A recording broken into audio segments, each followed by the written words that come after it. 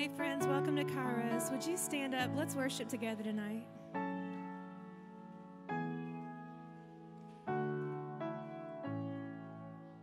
Let the King of my heart be the mountain where I'll run, the fountain I'll drink from. Oh, He is my song. And let the King of my heart be the shadow where I hide, the ransom for my life. Oh, He is my song. You are good, you're good. Oh, you are good, you're good. Oh, you sing. You are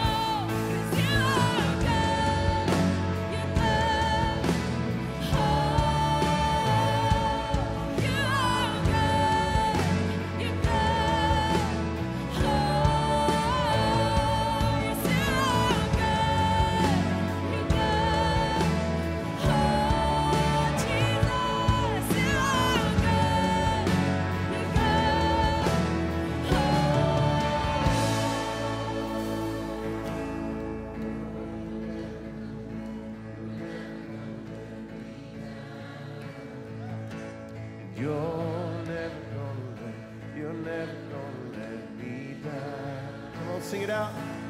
You're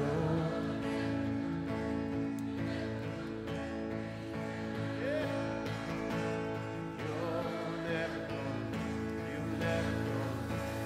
Let's keep singing that together. You're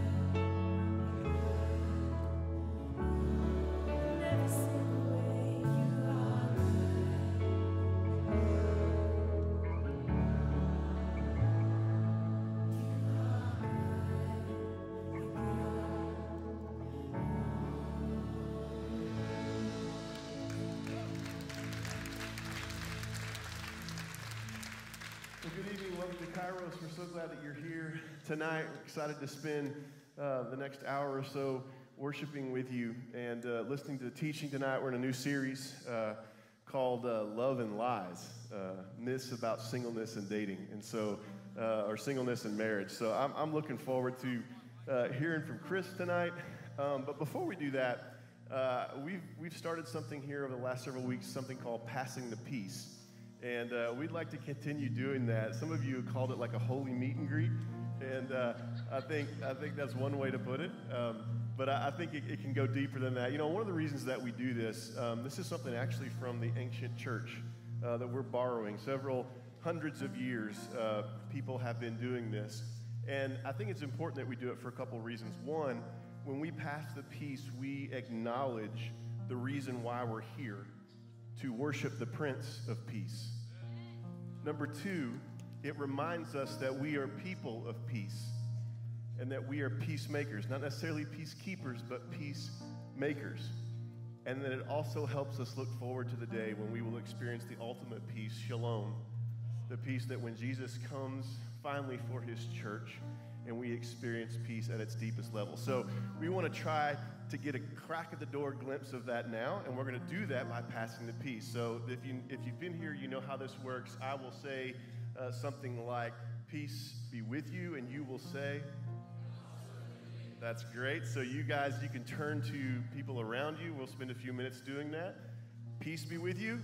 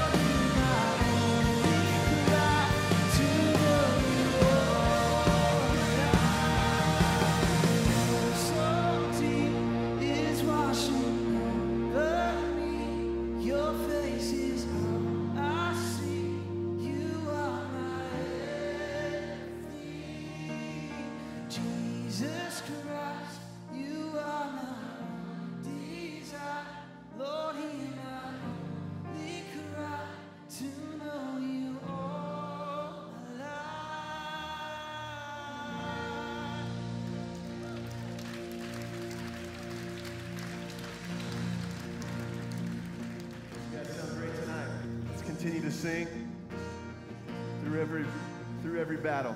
Sing this out. Through every battle, through every heartbreak, through every circumstance, I believe that you are my fortress, and you are my portion, and you are my hiding place. We hear you sing. I believe you are the way and the truth and the life. I believe you are the way, you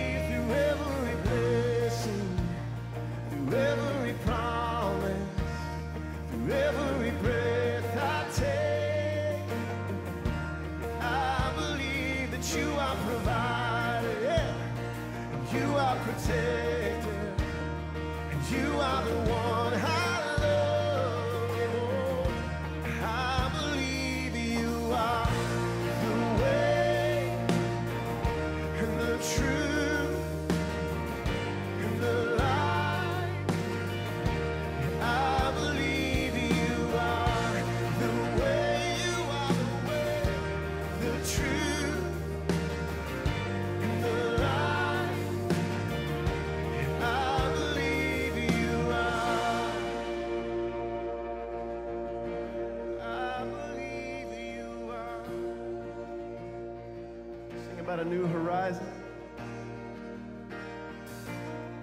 It's a new horizon, and I'm set on you.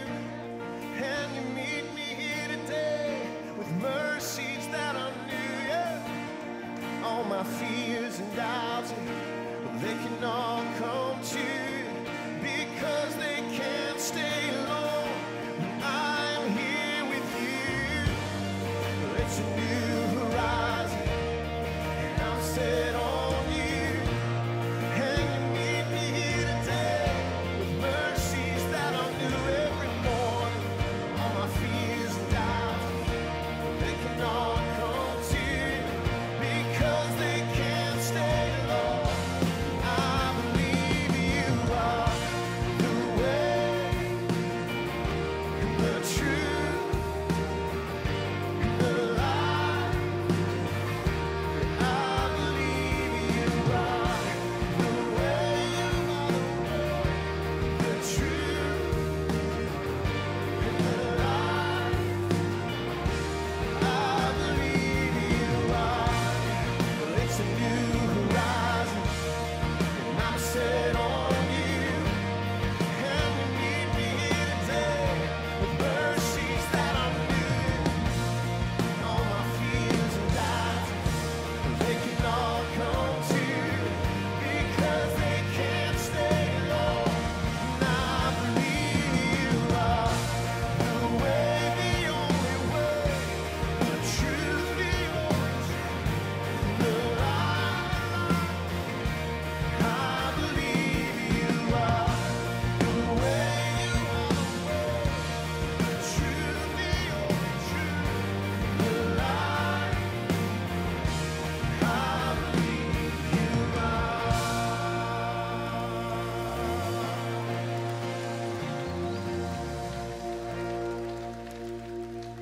Yeah. I'll say the first part of this liturgy if you would say the second. Glory to the Father, the Son, and the Holy Spirit. Yeah, amen. You guys can have a seat.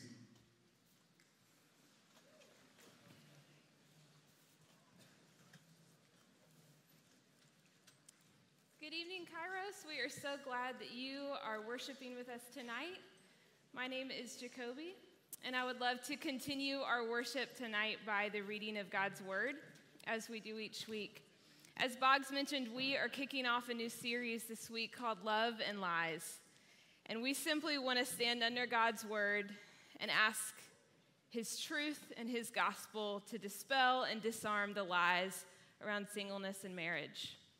And we believe if we stand confidently on His Word, then we will be led down the right path. So we are going to start our journey tonight in 1 Corinthians chapter 7. And so before we dive into God's Word and read it together, would you go to the Lord in prayer with me? Holy Spirit, would you give us eyes to see and ears to hear? Jesus, would you go before us in this text and make a way? And together we say, speak, Lord, your servants are listening. Our text tonight is 1 Corinthians chapter 7, verses 32 through 35. Paul says this, I want you to be free from the concerns of this life. An unmarried man can spend his time doing the Lord's work and thinking how to please him. But a married man has to think about his earthly responsibilities and how to please his wife. His interests are divided. In the same way, a woman who is no longer married or who has never been married can be devoted to the Lord and holy in body and in spirit. But a married woman has to think about her earthly responsibilities and how to please her husband. I'm saying this for your benefit, not to place restrictions on you. I want you to do whatever will help you serve the Lord best, with as few distractions as possible. I'll say this is the word of the Lord if you'll say thanks be to God. This is the word of the Lord.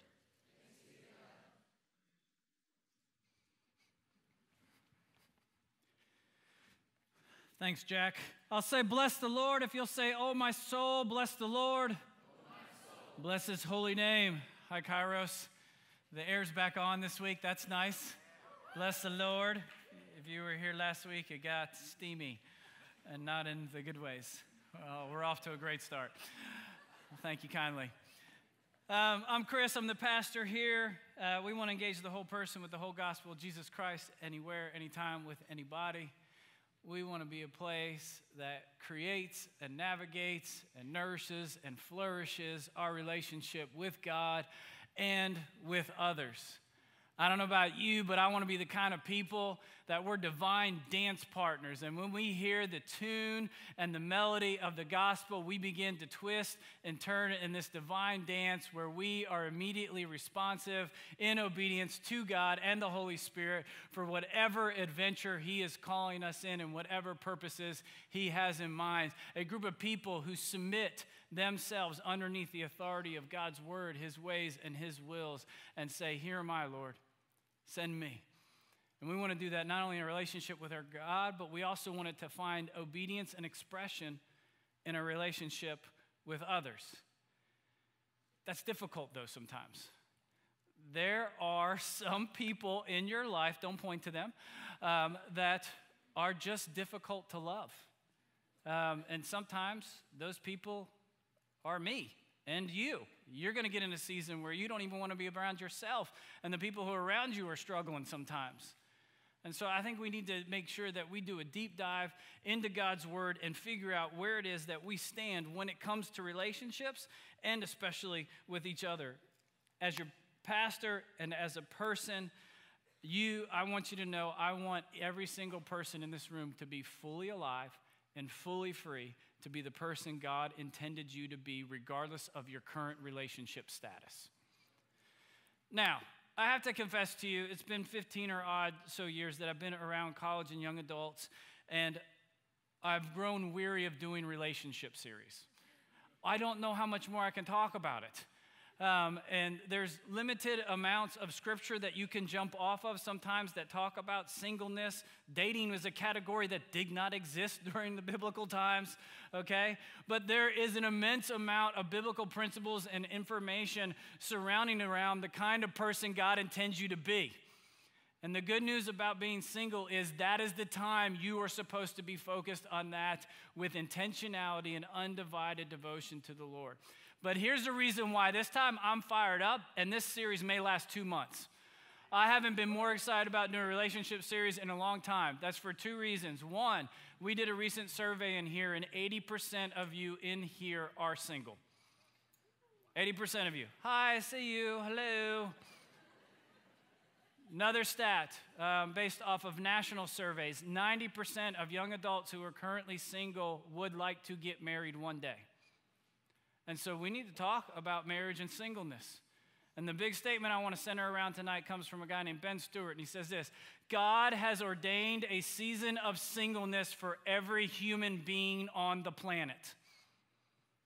So we need to talk about it.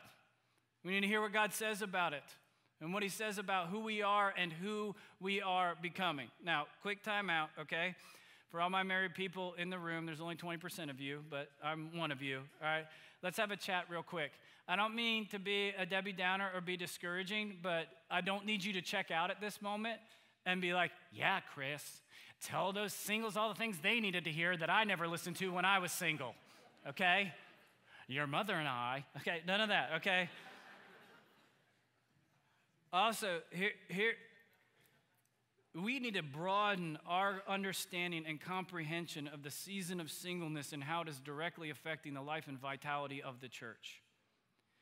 If divorce rates continue to rise and mortality rates continue to decline, more and more people will be experiencing more prolonged seasons of singleness in their life, even if they didn't anticipate it.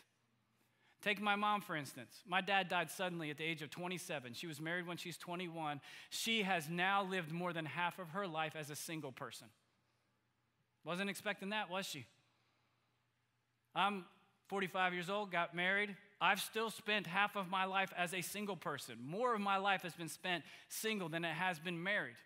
It is a crucial, critical time for us to secure an undivided devotion to the Lord, which is exactly the text that Jacoby just read. It's not to put restrictions, it's to promote freedom. It was to validate a season that a lot of people during biblical times didn't see as productive or all, or just a season of waiting. Don't care, don't really worry. Life doesn't start until you're actually married. Wrong.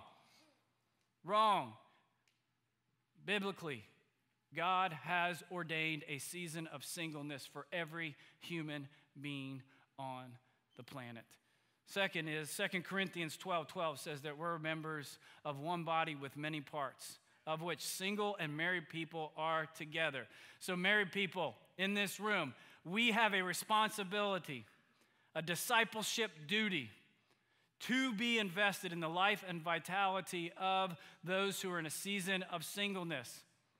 Single people, you have a responsibility for us too. We need help.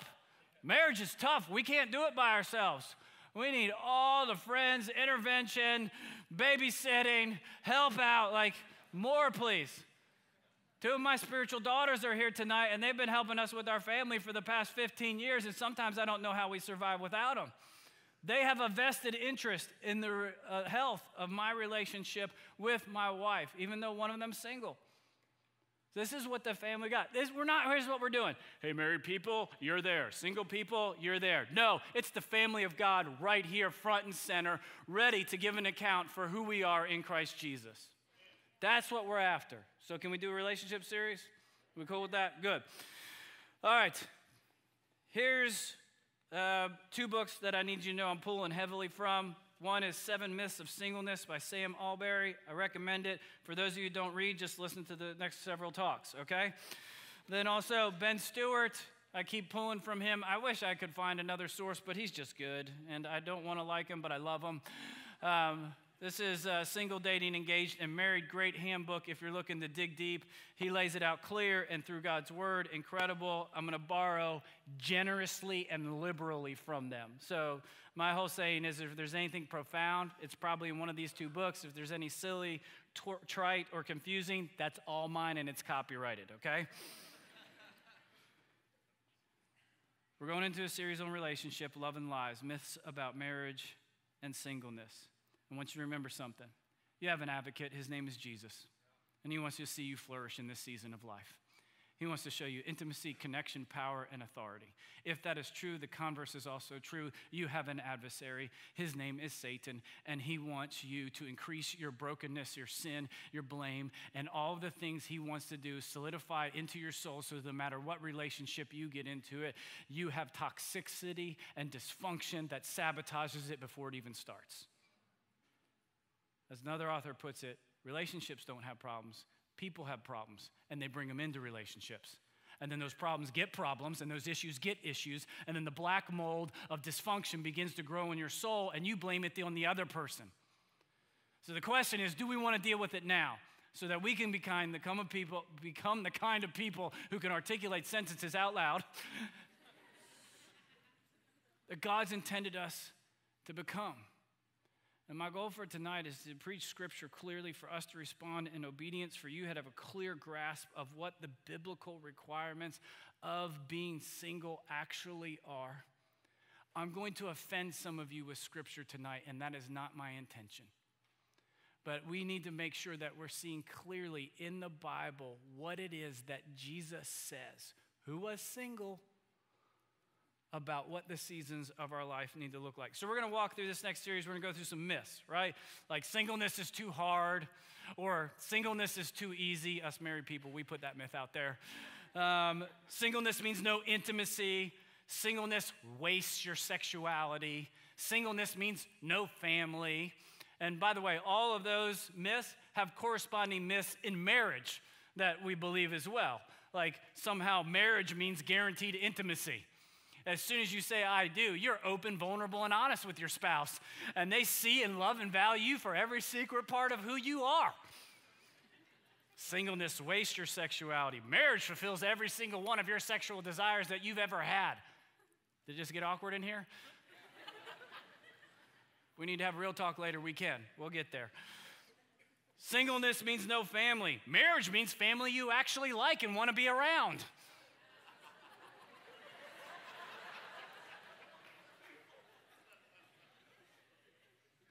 I'm just saying, there's myths and lies on both sections, all right? So we're going to look at that through Scripture. And then also, I want to take maybe a night to process through Ephesians chapter 5 with my wife, Audrey, and take a look at the submissive wife and the sacrificing husband and how we have used and misused and abused that Scripture. We need to wrestle through it. Just because it's been misapplied doesn't mean it's not true. So we're going to wrestle through God's word with that. And then I'm going to want to talk openly and honestly to my brothers and sisters who are in the middle of same-sex attraction. Because the church has done a horrendous job of which we need to repent of trying to communicate to you God's holy standards and the compassion of Jesus at the same time. And so that is going to be delicate, but it is also going to be direct.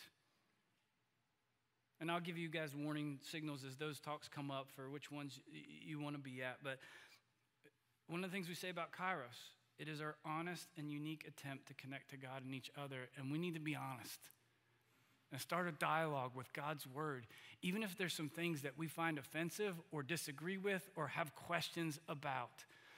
I am a man who is under the authority of the Holy Scriptures. And I firmly believe this, whether I see it, feel it, or agree with it, everything you need for life and salvation is contained in these pages. And that does not exclude us from suffering and sacrifice. It didn't for Jesus. It does not for us. Good. We're clear about where we're going? First myth, singleness is too hard. How many of you right now, you're like, Chris, here's what I don't need. Another talk from a married man about singleness. Wait, get used to disappointment. It's life, okay? Just kidding. We're going to definitely have some female voices speak into it. Audrey's going to speak into it. Jacoby, as a single woman, is going to speak into it as well. We want as many perspectives on God's perspective as possible as we navigate this season. But it is, I understand, it's difficult. Don't forget, I spent half my life as a single person, okay? A couple of years I don't remember. It's because I was young, not because I was drunk, okay? And, it's difficult navigating it. You guys are dealing with online dating apps, digital age, text, call, don't do this, right back soon, sorry, so sloppy. It's just continuing to get really, really weird and wonky, and I'm about to step into it with some preteens, and I'm not looking forward to it, so please help me. But here's where singleness, I will give you, is way too hard. It's when it comes to conversations. Now, it's weird enough when you meet another single person in the same age demographic and you find out you're single. It can get weird or awkward or fun or flirty. It's up to you, potato, potato. But here's when it gets just downright weird. When you're a single person and you're meeting a married person and you tell them you're single, conversation killer. Oh, right? They'll do one of two things. They'll look at you like your dog just died and they feel really, really bad for you. Or they'll grab you by the hand like you're their new friend, like from the island of misfit toys, and are like, we've got to fix them. We've got to fix them. They're single, right? We don't know what to do. Oh, you must be so miserable. You are incomplete as a person until you find another broken sinner to elevate your sin and brokenness, right? Oh, I'm so sorry. And church, we need to repent of the heresy that we have neglected the season of singleness that God has ordained for them to freely and fully discover who they are and their unique divine contribution. Married people, this is just for me and you. How about the next time we meet a single person, we start going, woohoo! Oh my gosh, that's awesome! Tell me what you're doing right now. I want to know what you're doing with that freedom, that flexibility. Tell me what God's teaching you, how you're securing undivided devotion to God. Tell me what you're trying and failing at. I'm all ears. That might be a little bit weird, so you can just try and go, tell me more about that. If you're in a season of singleness, you're not a problem to be fixed. Scripture is elevating that season for your dynamic, influential kingdom impact. you can be free from certain concerns and complexities and complications and secure for yourself an undivided devotion to the Lord. Now, I'm going to do this again when we hit the myth that singleness wastes your sexuality, okay? But I'm going to say, I need to go over these verses just so we can put down a coat of biblical primer. I do not want to assume that everyone in this room has read God's word when it comes to the biblical sexual ethic. That's a fancy way for the God who invented human sexuality brought with some of it instructions. Okay? So just, there's some people, you're in a season, you're acting in such a way that you go, I did not know that was in the Bible. Some of you know it's in the Bible and you're doing what you want anyway. So I'm going to remind you of what it says in the Bible, okay? Full disclosure, this comes with truckloads of compassion and also personal brokenness. So I know what it's like to hear the high standard of God's standard and fall at the feet of Jesus, asking him for mercy and grace to live a different way. Okay? Cool. Here we go. First of all, biblical sexual ethic. Number one, marriage is between a man and a woman for life. That's Matthew 19, 4-5. These are the words of Jesus. Okay? We're going to hit these in a detailed, nuanced conversation later, but let me put this coat of primer down. Number two, the only godly alternative, that is to marriage between a man and a woman for life, is celibacy. Matthew 19, 10 and 12. Number three, sex outside of marriage is sinful. Matthew 15, 19.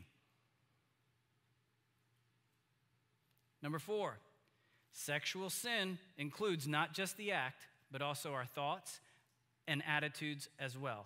Matthew 5, 28.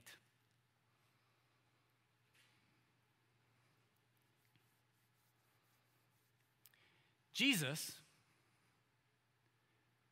who has been painted sometimes as the tolerant version of God, instead of relaxing the Old Testament biblical sexual standard, he intensifies it. This is the Jesus who we say is the Son of God, who is the way, the truth, and the life, and is elevating what it looks like in the season of singleness, how to steward your sexuality. Now, I know on our modern, Western, overstimulated, oversexualized, overindulged ears and appetites, that grates on us. That grates on our individuality, our autonomy. This is my body. Actually, it's the Lord's. If you're underneath Jesus Christ's rule and reign, I know that is difficult, but here is what you need me here to say. The answer is not ripping out the words of Jesus from your Bible so that you can construct a Christ who caters to your cravings. The answer is feel the rebellion that rises up in you like bile and put yourself at the feet of Jesus and say, I am tempted to live in the flesh and not be ruled by the Spirit. Because Romans 8 says that those who are ruled by the flesh and limit the realm of the flesh cannot submit to God's law, nor do they desire to do so. But you, however, are not of the realm of the flesh, but the realm of the Spirit, if indeed the Spirit of Christ is in you. And it's going to take the Spirit of Christ in today's age, in today's culture, and your season of singleness to go, those are the very words of life, and no matter how difficult, countercultural, or lonely I feel, I will follow God so I can flourish.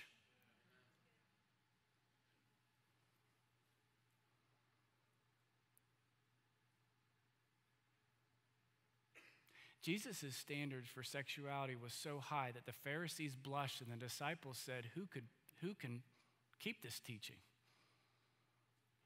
But yet for some reason, the people who were caught in sexual sin found love and favor and mercy and forgiveness and a new way of living at the feet of Jesus. So much so that he locked eyes with a woman who was discredited, had the worst past you could ever imagine, and looked at her and said, "Where are your accusers? Neither do I condemn you. Go and sin no more." My heart for you is to go live a life that does not destroy itself and actively sabotage your future relationships because of the way that you're living now. There is a way that seems right unto man and woman, but there is a way that the Lord has.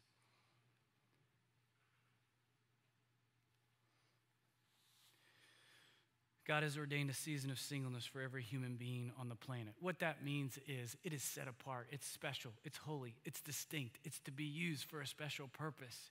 You right now, if you're in a season of singleness, you are sitting in a moment of absolute freedom and flexibility, the likes of which you will never experience again, I can say for certainty as a married man with children. I was hanging out one time. I just became a college pastor. I was meeting all the students.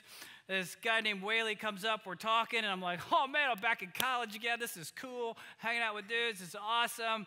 My wife is over here. I've got 2 kids. She's got a bun in the oven. We're talking. It's about 7:30 at night, and all of a sudden, he's like, oh, man, Chris, what are you doing after this? I'm like, I don't know. Why? What's going on? He said, hey, we're going to go to the movies. Do you want to come?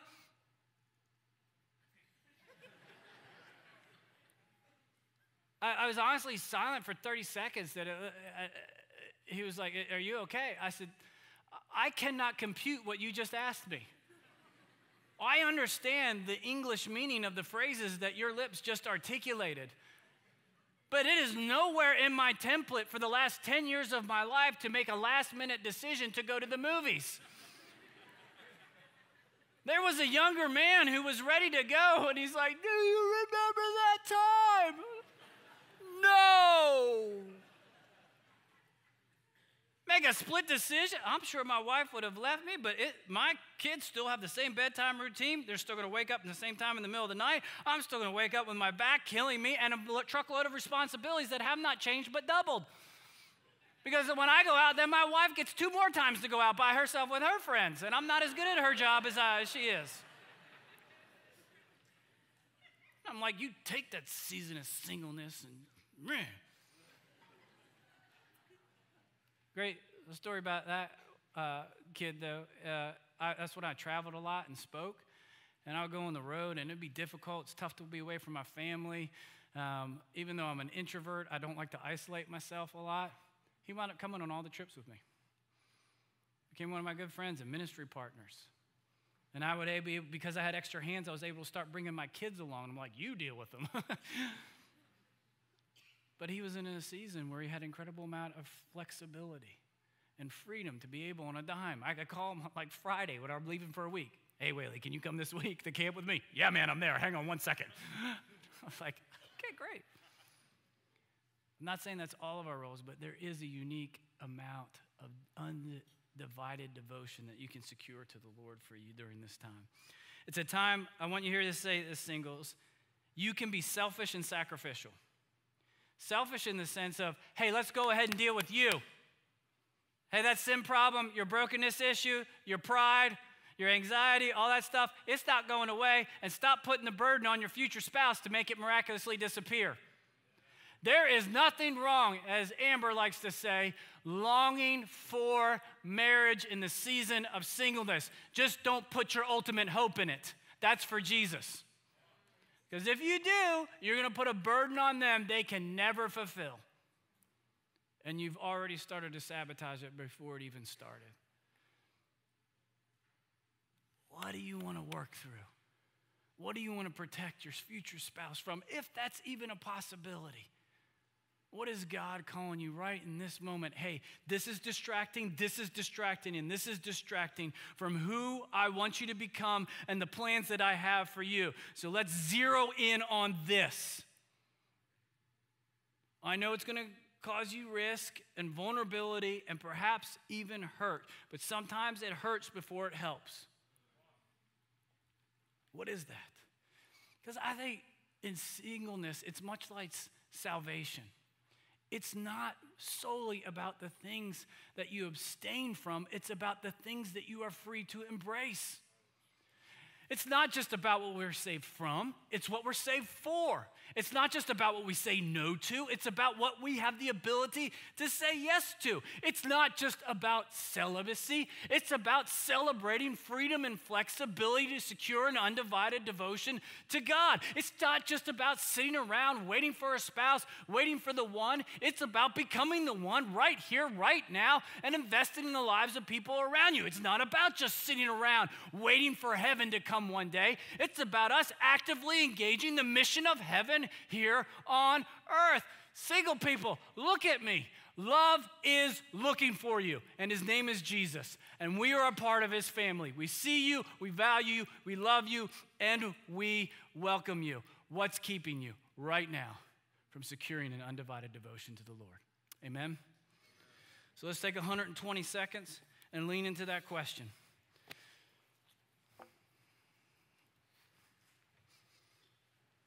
What is it you came here tonight to hear? What is the truth that Scripture held up that you want to dismiss?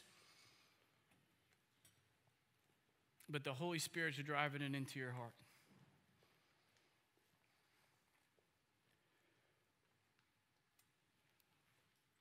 This is simply called listening prayer, where we try to let all the thoughts, all the songs, and all the content settle in, and we ask God this: what's the one thing you wanted me to hear tonight?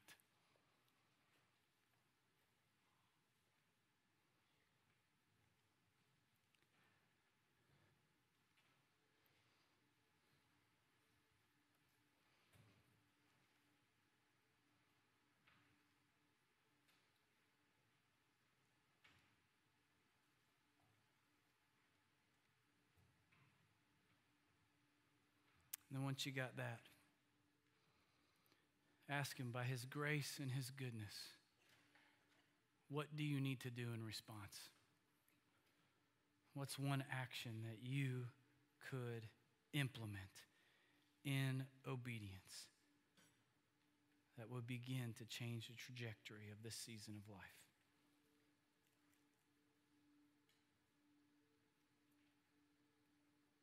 Let's listen together.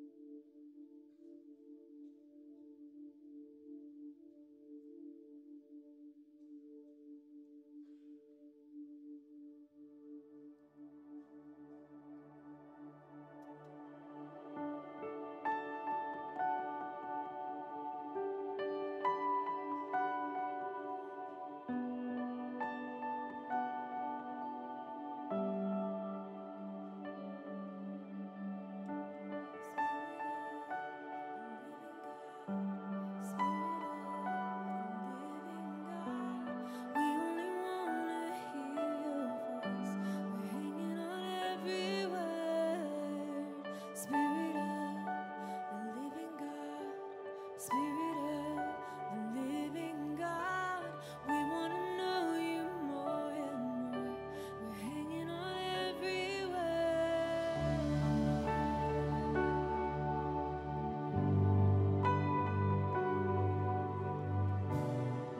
Would you speak to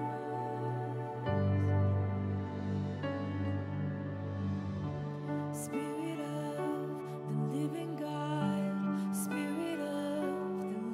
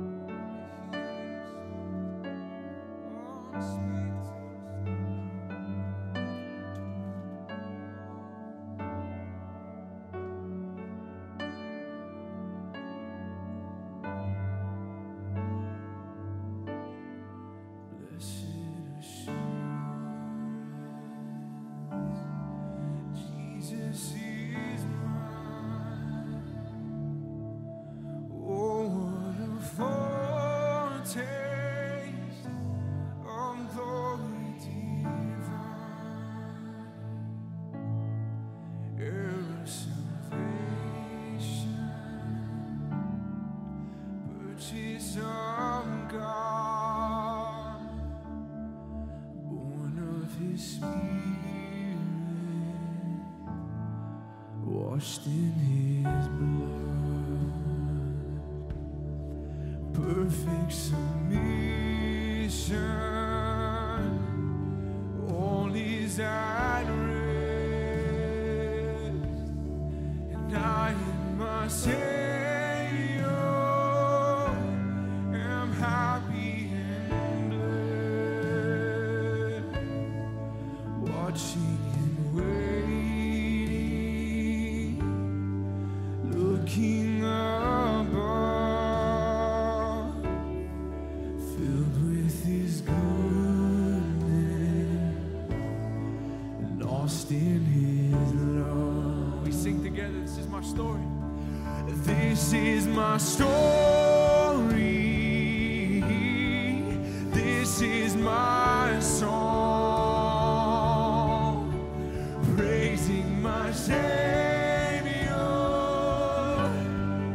all the day long.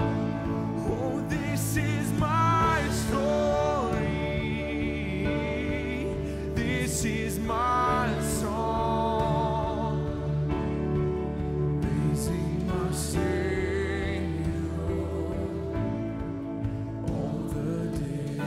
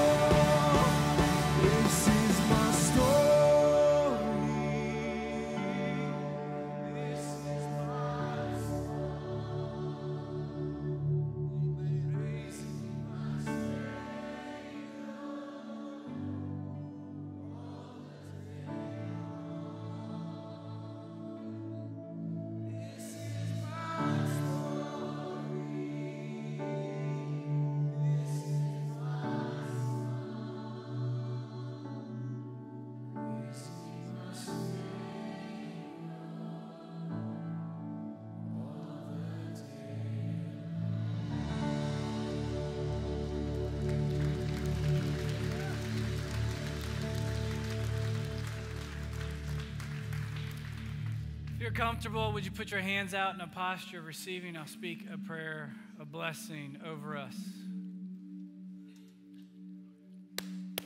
Hey, don't leave tonight if there's someone who's struggling with the righteous requirements that Jesus set out and there's sexual brokenness in your past. Come, let us pray over you. Someone needs salvation in this room tonight. You need to repent and believe. You're here tonight to hear this. There's a marriage in this room that's in trouble. And it's based off of decisions you made when you were single. It's not too late. There is hope. Let people come alongside of you. Swallow your pride. Don't keep that in secret and sin and shame and guilt and condemnation. There's someone in here tonight who's so lonely they can't bear it and has lost all hope that anyone would ever look at them and love them and value them. That is a lie. Don't believe it.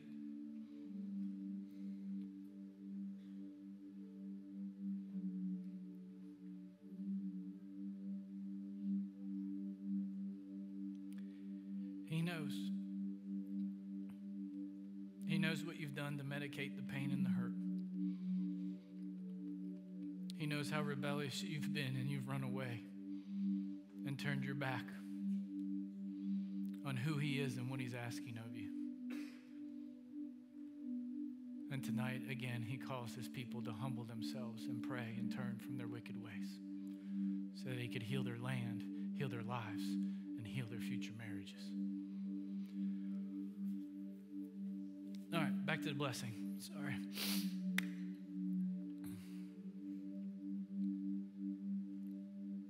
May you embrace God's sovereign season of singleness as the perfect time to secure an undivided devotion to the Lord. May you replace your false understanding of love with God's righteous standard of living. And may you do an about-face, turn, repent, and believe, only to receive the fact that love is looking for you. And his name is Jesus. In the name of the Father, the Son, and the Holy Spirit. Amen. You guys have a quick seat. Yeah. Amen. Guys, I'm coming into this series with a high expectation for what God is going to do over these next few weeks. And so, that being said, if you're in the room tonight and you're single and you're struggling with it, or if you're married and you're struggling with it, and as Chris said, if there's brokenness in your past that you're dealing with, we would love nothing more than to pray with you. And so each and every week we will have counselors up here at the front who are here to simply do that for you and pray over this family and this body of believers. And as always, too, if you want to fill out a prayer card and drop that off in the giving box on your way out. We pray for those every Thursday and then throughout the week. And if you want to know that you're being prayed for, just leave your number or your email on that, and we'll just simply reach out to you and tell you that we're praying for you this week. And as well, if you want to get any more information on serving here or getting in a group here, you can either go out to the info bar out there or just text Kairos to 615-570-3506. I know we went back to the long number, but hopefully the jingle that we did a few weeks ago will help you remember that. We may bring it back. That being said, I would love if you guys would stand up. Let's close by singing the doxology together.